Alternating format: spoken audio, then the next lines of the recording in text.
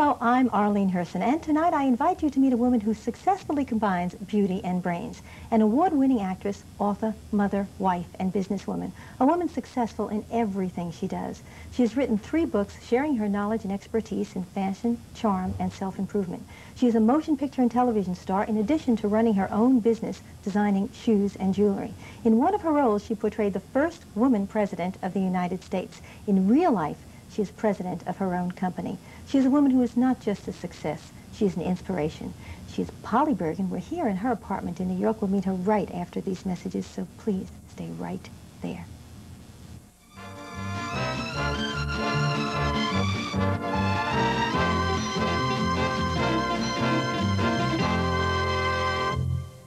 Hello, I'm Arlene Herson, and we're here with Polly Bergen in her apartment in New York. Thank you, by the way, for having us in your lovely apartment. It's a pleasure. You know, being here in your apartment, surrounded by all the beauty here, we know you as an authority on beauty and charm. Yet, in learning about you and doing research, I read that as a child you considered yourself a lump. Now, I can't picture Oh, no, that. I was a lump, actually. It was not a matter of considering I was a lump. I think really what happened for me basically was the fact that I was very, very large at a very early age. I was my full height when I was 11 years old, and I weighed about 145 pounds, which was a lot of weight. And at that age, I was very well developed, which was a very embarrassing situation for me. I think that if I had wanted that kind of body at 25, I might have had a shot at doing a few extra things that I didn't get to do, but I had it very early, and too much of it. And it was very embarrassing for me because I was taller than everyone in my class, the girls and the boys. I was very zoftic, which was very unusual for a girl 11 years old. And it created a lot of problems that I sort of held on to, even though ultimately a lot of people caught up with me in height and I lost weight. I still always sort of thought of myself as that lump. That's interesting. Do you still today with the books that you've written? And No, but I think it's been a very hard thing for me to overcome. I think that it built a lot of insecurities in me that I still have to really fight to get through. I always have the feeling that I'm not quite good enough. People say, why do you work so hard? And I think that really basically it's because I think I probably have to continue to prove myself to people.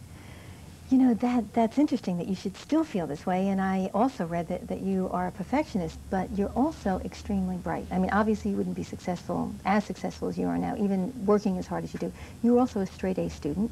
You were also very talented, very young. You were singing and dancing already. That also didn't make you very popular growing up. So you had not only the image problems, you were overcoming a lot of things that we would think are advantages. I had people problems, really. I had very serious people problems when I was young because I was oversized for my age and because I wanted to sing and I wanted to dance and I wanted to act.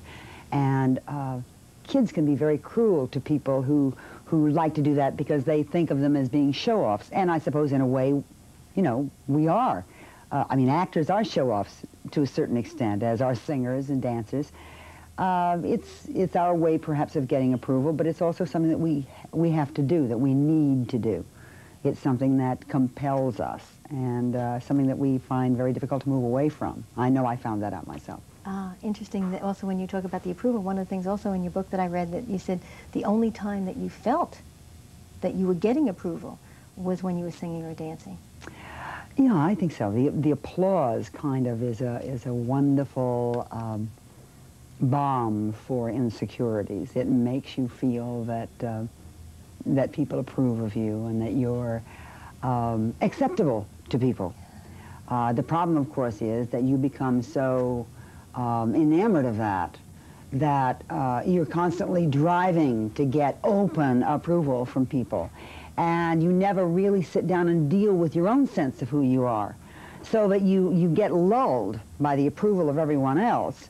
And then one day, when, for instance, I left show business to a certain extent, I ended up being divorced after 20 years. My children grew up.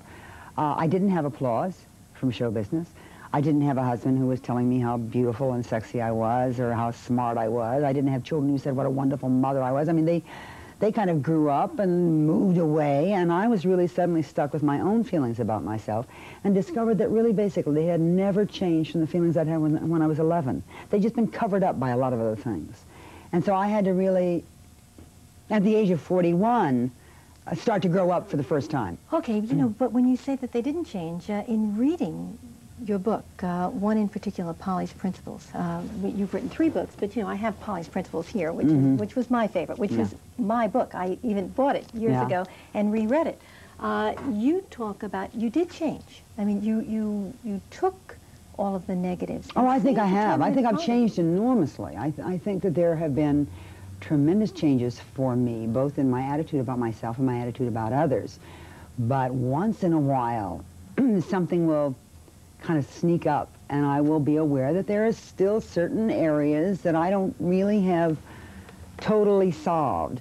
And I may never have them totally solved. You know, it's very difficult to live 40-some years with a certain kind of attitude about yourself and change it once and for all and forever in a short, medium, or long time. You know, you get set in patterns, and it's very difficult to break them. They can be broken, but you have to be reminded all the time. What have you not solved? What are the areas that bother you?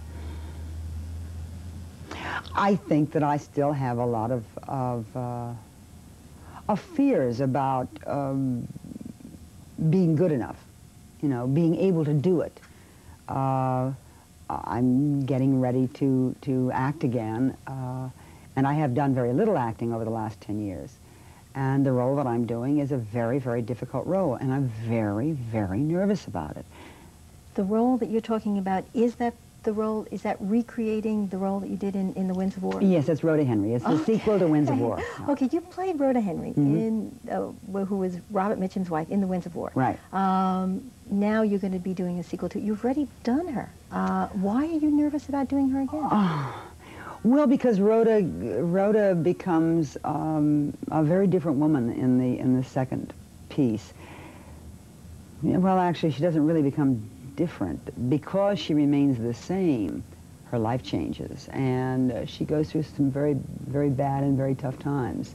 And Rhoda's a woman who is very much like I used to be. She's a woman who constantly needs to be told that she's worthwhile, or that she's beautiful, or that she has the right dress on, or that her hair is pretty. And all of a sudden, she starts to get older, and she starts to have problems with her marriage, and she starts to fall apart. She can't deal with it, and she starts to drink too much, and her marriage is destroyed, and it's really the role of a woman who inadvertently destroys her own life. You know, it's interesting how you say that there was a lot about the old Rhoda Henry that was like the old Polly Bergen. Right. There was one thing you mentioned, the approval. You mentioned during your first marriage that you got up at 4 o'clock in the morning to put your makeup on because you didn't want to be seen without your makeup. Well, not necessarily 4, but certainly I got up very early. No, I mean, it never entered my mind that me without makeup would be acceptable. Now, you please tell people I was 18 years old, you know, and this was many, many years ago, when women did always have their makeup on and always had their act together,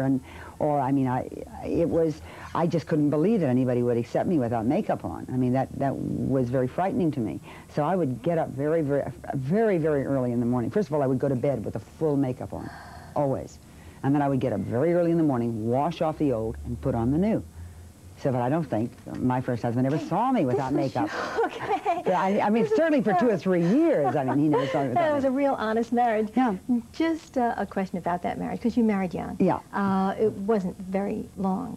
No, it was 5 years. You know, for 5 years in today's thing. That's a long time in today's environment. Okay. But you were both starting out in your career then. No, he was very successful. I was starting out in my career. He was already a very successful young actor who was under contract to a studio, came from a very, very wealthy family, and everything had kind of just sort of fallen his way, so that he kind of accidentally became an actor and accidentally became successful and had always had anything he had ever wanted. I came from, of course, a very different family. I came from a very poor family, and I'd always had to fight, you know, like crazy to get anything. And so we were very different people.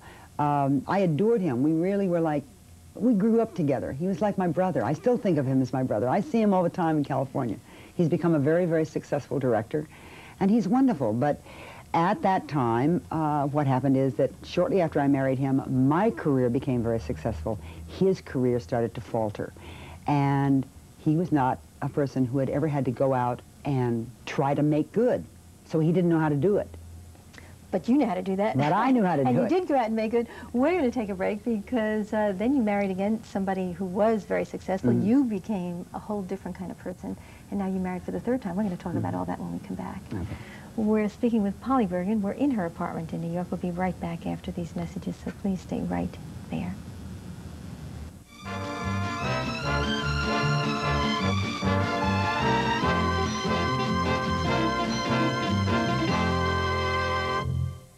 Hello, I'm Arlene Herson. We're back. We're with Polly Bergen in her apartment in New York, talking about your successes and your life. We mentioned you've been married 3 times. The second time was to Freddie Fields. Very, very successful. I mean, he was your agent at the time. It was actually during your marriage to him that you discovered another talent. I believe that's when you first became a businesswoman, by accident. Yes, I actually became a businesswoman, and I probably during that period in my life, for the first time, became recognized as an actress. Up until then, I was really primarily a singer. And as a matter of fact, my husband, prior to the time we were married, was a man who was in charge of dramatic television shows in New York. And I lived in New York, and I kept going to him and saying, you know, why can't you get me on this show and this show and this show? And he kept saying, you're not an actress, you're a singer, stop bothering me.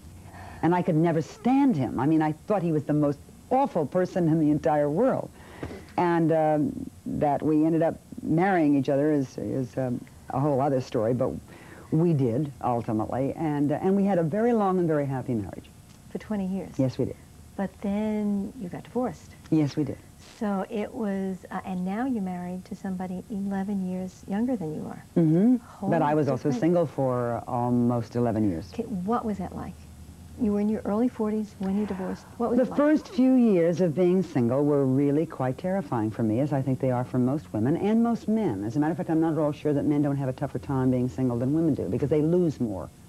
They lose their hostess, their florist, their cleaner, their launderer, their sock finders, their shirt ironers, I mean, they lose an entire staff of people and servants, you know. Very true. Very true. Women, you know, lose the breadwinner and the lover, and depending on the relationship, the doctor, the insurance man, I mean, the person who really runs their lives for them in terms of making all the choices.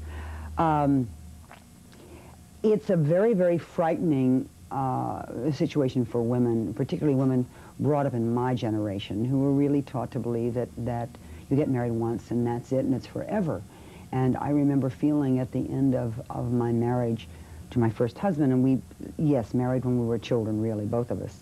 And as we grew up, we suddenly realized that we were better sisters and brothers than we were husband and wife. And it was a mistake of youth, I think, for both of us, and we ended up being very, very good friends, but realizing it was wrong. The second marriage for me was a very, very serious marriage, and one which I felt had to work for both of us and wanted it to work.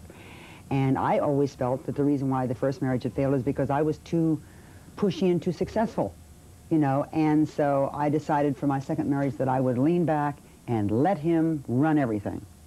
And that would be, I mean, he was the boss, and I would follow him. I mean, this whole thing I believed in. This is what I'd been taught. This was going to be right. The odd thing about it was that with him, we both became extremely successful. He helped me become very successful, and I certainly helped him become very successful. But in fact, he ran my life, and he truly did. And I wanted him to for a long time.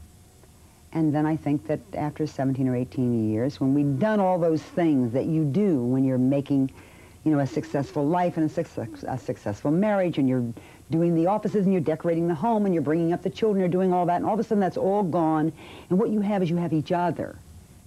And that should be the best time, except that we didn't have anything to talk about. You know, I mean, we suddenly discovered that we could not communicate with each other. We were real good at running things and doing things and being the perfect partners. And we were great partners in business, you know, but we just were not so terrific toward the end in marriage, because I started to change. I started to understand that I wanted it to be a partnership. I didn't want to be the wife that said, yes, sir, no, sir, whatever you say, sir, anymore. And that created some problems. But also in your book, in talking about your marriage, because when you wrote Polly's Principles, the marriage had already broken up. It had just broken up. Mm-hmm. You talk about how you changed. You're very, very honest about the fact how you were very cold in the beginning. Oh, yes. How you did not have very many friends, and how you were frigid sexually. Mm-hmm. I got the feeling in that book that you felt if you had changed, that maybe the marriage would have worked out, that you had regrets. Well, I think I tried very hard to change, and I think that to a very large degree I did. I think that the problem was that I really couldn't win either way, because in fact, you know, the two of us had signed a contract for him to be the way he was and for me to be the way I was. Those are the people we married, you see. And then what happened, of course, was that I started to change and he started to change. And at the end of 18 years, we had both changed to an extent where we were no longer the people we had agreed to marry. Okay, but still good friends. Still good friends. And now, as I mentioned, you're married to somebody 11 years younger. Mm-hmm. Were there any fears about marrying somebody? Tremendous fears. Tremendous. As I said, the first 3 years of being single were horrendous. The next 8 years of being single were wonderful. I didn't think I would ever marry again. I didn't want to marry again. Had no intention of marrying again. Didn't need to marry again. Was perfectly capable of running my own life and taking care of myself. I met a man who you know, changed my mind. And okay. What more can I say? Okay, well, I want you to say more. We're going to take a break. Okay. And then when we come back from this commercial break, I want to know why you changed your mind. Okay. We're speaking with Polly Bergen. We're in her apartment in New York. We'll be right back after these messages. Please stay right there.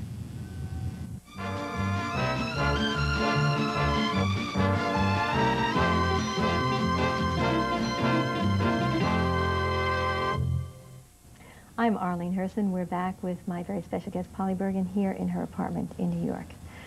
Well, we left a cliffhanger before that commercial break. You know, why, after 11 years of being single, did you decide to get married again?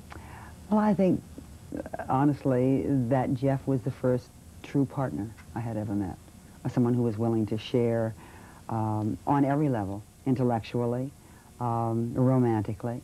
Someone who respected me as much as I respected him, who believed that I was capable of doing a lot of things, who was interested in working with me and in my working with him, and who really basically is a very, very secure man. Very, very strong, very secure, very successful in his own right. And because of that, I never posed any kind of threat to him. But 11 years younger. I mean... Yes, and in fact, he treats me like a fragile 3-year-old. And I look at him and I think this man has got to secretly be 70. He's lying about his age. Only because he's a very settled man, you know. I think that age is really up here, you know. And I feel much, much younger than I am. It's not a matter of wanting to look younger or be younger or pretend I'm not my age. It's a matter of just feeling very young. My husband is a very settled man who sowed all of his wild oats, and when he got married, that was forever. And he's a very solid kind of guy whom you usually don't find except in much older men. Yes, true. Okay, listen, it all seems to be working out so well. You're also in business together. I mean, you have your own business, which is designing shoes and jewelry. Right. Now, I must say, because we must show, I am wearing Polly Bergen shoes. I know you are, and so am I. And so are you. We're both wearing Polly Bergen shoes. I am also wearing Polly Bergen earrings. And I'm wearing Polly Bergen earrings and my new silver handkerchief. Okay. Your husband is also in a in the shoe business, I understand. Yes, well, he really is my financial advisor, and he's the man who takes care of all the business, and I take care of the design and the marketing, the selling, and promoting. And it's a perfect combination, because I really don't want to worry about the business end of it. And he's very tight, and I love that, because a new company has to be run very tightly in order to grow properly. And I would spend way too much money. Okay, well, you certainly design shoes beautifully, but one of the things, and you have beautiful legs, I understand if we can see, but in your book you said that you were super critical of your legs because you thought they were stumpy, and I kind of wonder now, designing shoes, did you design them with your legs in mind? Oh, yeah, absolutely. But even then, my own concept of that has changed. You know, first of all, I really hate the fact that I think most women are led down the garden path in terms of purchases of anything, but particularly shoes. For some reason, they seem to think that the more money they spend, the better shoe they get, and in fact, that's not necessarily true at all. And a plain pump that sells for $250 is probably not more than $1's worth better than a pump that sells for $70. It's just the name you're buying. So I really wanted to make very fine, attractive-looking shoes that were very feminine and very beautiful at a price that was sensible.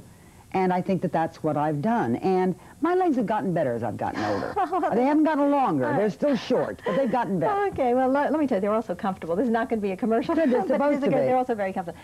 I kind of, with all the things that you've done. In your book, Polly's Principles, the very last page said, with all that you've done and that you felt much better about yourself and the things you've done, it said, but one day I'm going to love myself. You didn't then, and this was about 15 years ago. Mm-hmm.